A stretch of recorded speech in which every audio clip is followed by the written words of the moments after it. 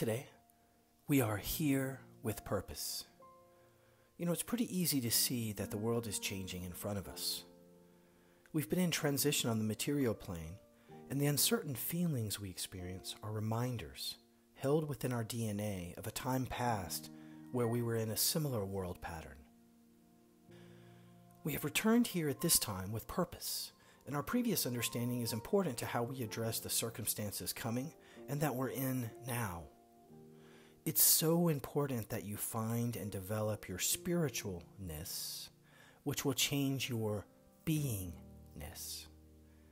The lesson for this life is that you have the power to manifest the new and to effect change to what already exists by your presence.